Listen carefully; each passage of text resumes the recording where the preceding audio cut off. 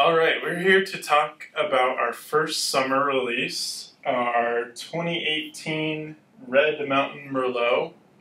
It's 100% varietal Merlot coming out of a couple of our vineyard partners, 50% Kiona Vineyard, 38% out of our own Fidelitas estate, and 12% from Blackwood Canyon Vineyard.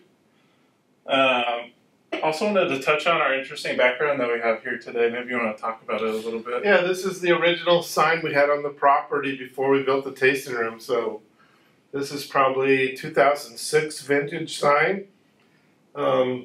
Huge sign. We found it in storage, and we're actually in our garage studio here at our house. And so we decided to hang it in the garage, and makes for a nice backdrop for today. Yeah, so this is traditionally a wine that we had released early on in the year, around February, but this year decided to hold on to it and release it coming up later this month in June.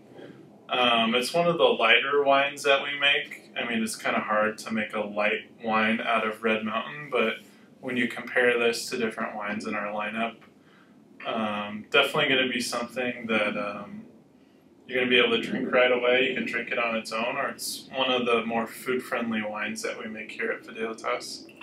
Yeah, so I think it's just, it's got this classic Merlot characteristic from Washington of, you know, sort of dark fruit, black fruit. Right when you pop the cork, you can get that.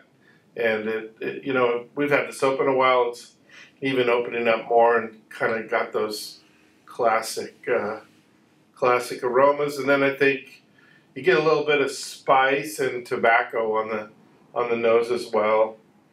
But I mean, I'm a big Merlot fan, as many of you know, and this is a great one, and a great time to release it. So. Yeah, this is 100% aged in neutral oak barrels, so definitely a very fruit-driven wine, which is, for some of our other single vineyard Merlots, we'll put quite a bit of new oak on those, but for something like this, really trying to bring the fruit out and the aroma and the palate, and it definitely shows. Nice lingering finish.